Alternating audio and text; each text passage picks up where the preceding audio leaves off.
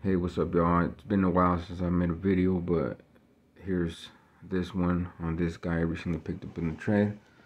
I thought I knock out this quick video as I wait for the UFC 2030 Nate Diaz fight.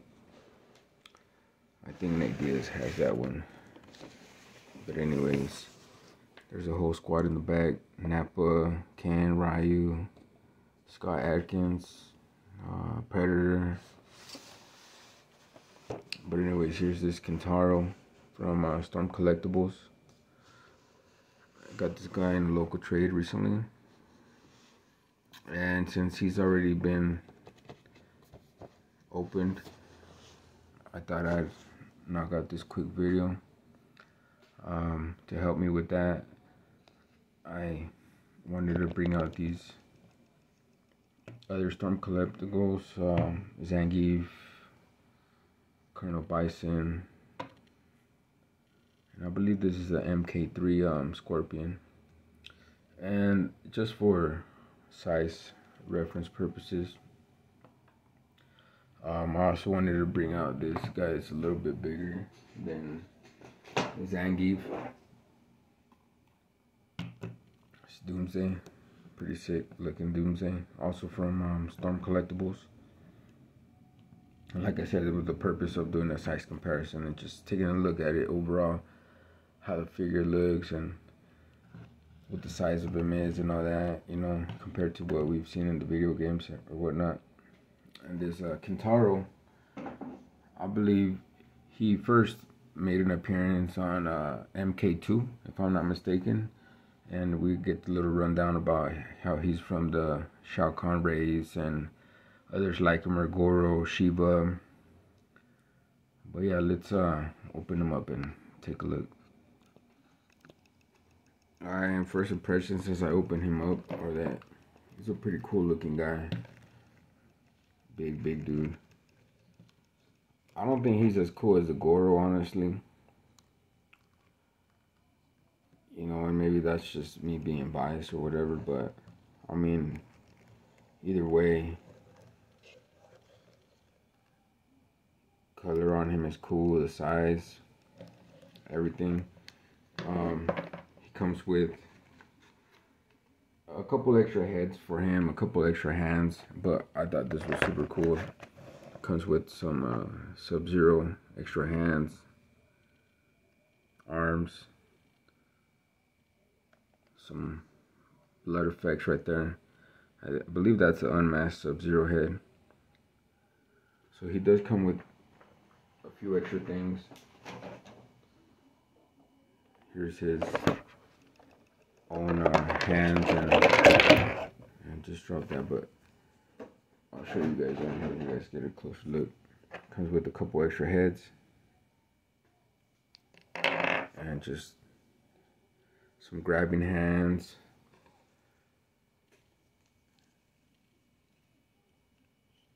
Different types of hands.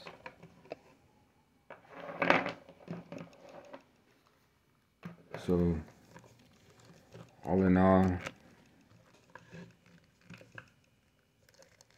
seems like he has a little bit of a loose waist here, which I knew about this when I picked him up in the trade.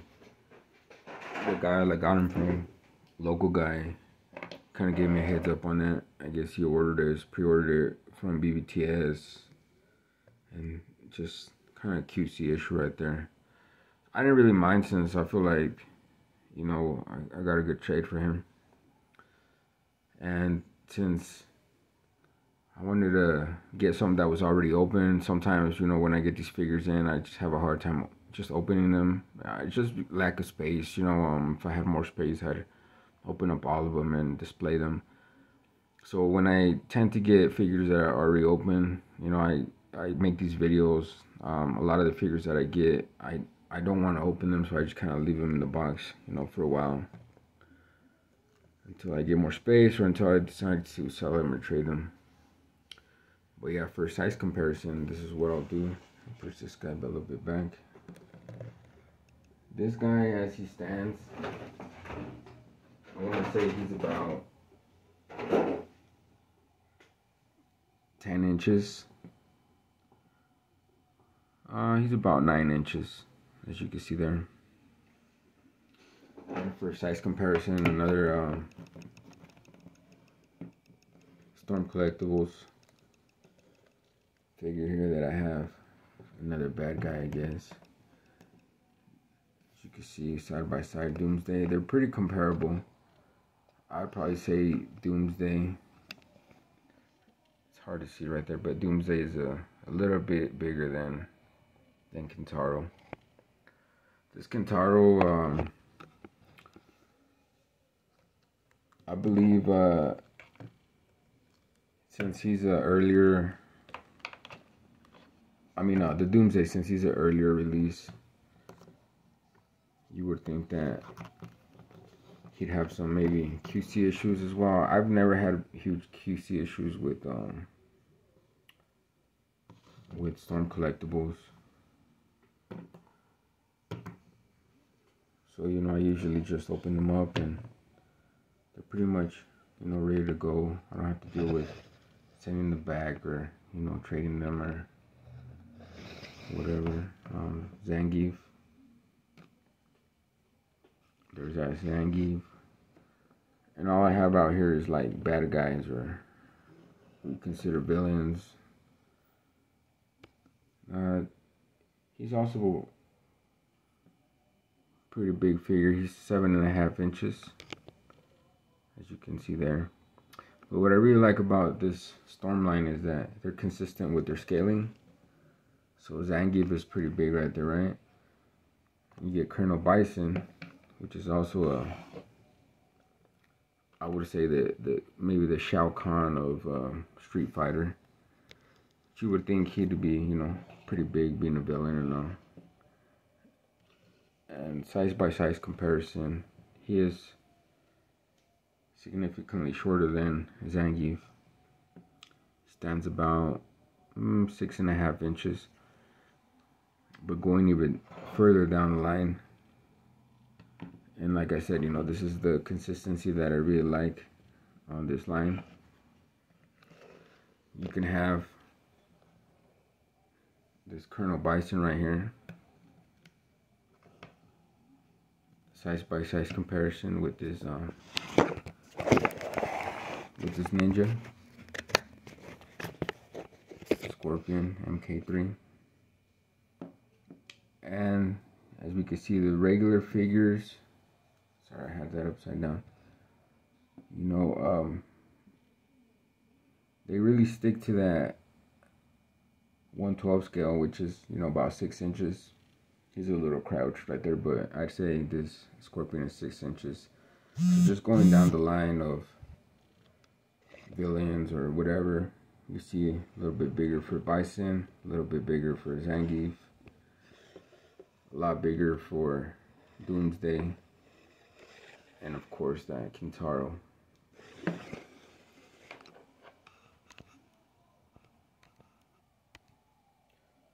All in all, this Kintaro doesn't come with much, but the details on it are pretty cool. What you would expect from a four-armed giant like this guy. And just being from the Shokan race,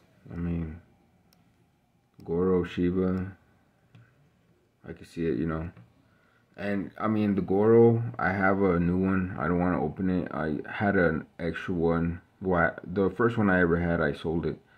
Then I picked up a second one, unopened. I don't really want to open it, but I am looking forward to some of these bigger figures as Storm releases, a few more. Hopefully, Shiva, or then we can truly see how the size comparison keeps up or whatnot. But all in all, it's a great figure. I believe you can still get them at retail. I wouldn't, jump on anything more than retail, honestly. If you could pick them up for a trade, that'd be even better. Some people are willing to trade up, trade down, however you want to see it. I was able to get this guy off a trade for a 1/6 scale Netflix Punisher, just a kit bash custom that I had. So I was definitely happy with the trade.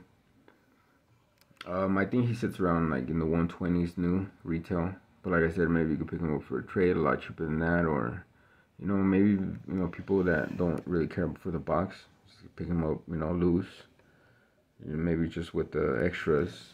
I don't really think you need the Sub-Zero stuff unless you have that Sub-Zero. I believe it's the unmasked Sub-Zero, but I could be wrong, so you can feel free to correct me if I am wrong. But yeah, I really like this figure.